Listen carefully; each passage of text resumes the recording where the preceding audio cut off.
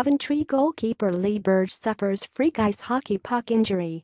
Coventry goalkeeper Lee Burge has got cold feet about returning to watch ice hockey after being hit on the head by a puck.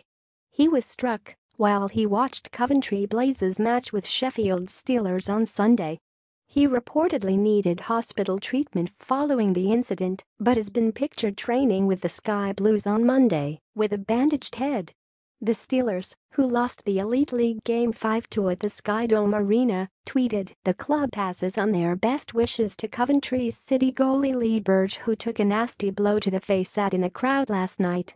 These fluke incidents do happen at games, and we're sorry it was you in the firing line. Get well soon, Lee."